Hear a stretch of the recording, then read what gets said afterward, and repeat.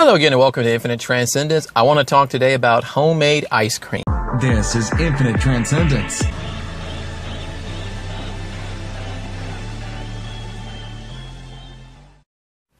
Now, you may remember some time ago I was talking about Halo Top ice cream and is it healthy and is it not.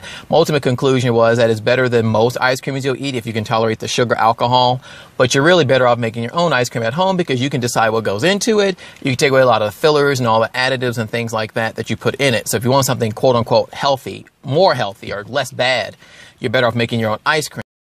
I really don't think most people have made their ice cream before or tasted homemade ice cream. It's not the same as the kind you buy in the store. It's usually much harder. It usually freezes more because the things that make the ice cream soft is the high sugar content, the high fat content, the alcohol, or you can put alcohol in it as well because those things don't freeze as well. It prevents the crystals from freezing together and giving that frozen hard substance kind of consistency. And you also use an emulsifier, one of those one of those gums that they put in it to keep it nice and soft.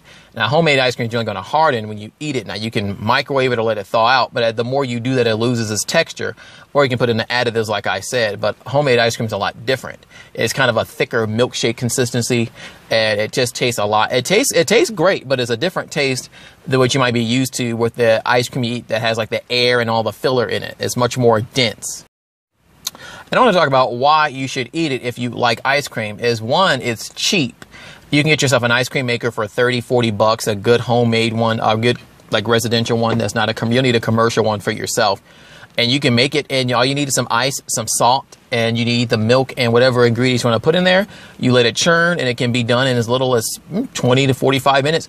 Get a bucket or get a container and put it in there, and then you have ice cream ready for you whenever you want it. So it's also, not only is it cheap, it's also convenient for that reason as well. The convenience factor is something that's very big. It seems like it's harder, but really you can just make it in your free time and without having to go to the store and go run and get something, and then you have some available for the next few days if you want to eat it that way. Also, it's less bad for you.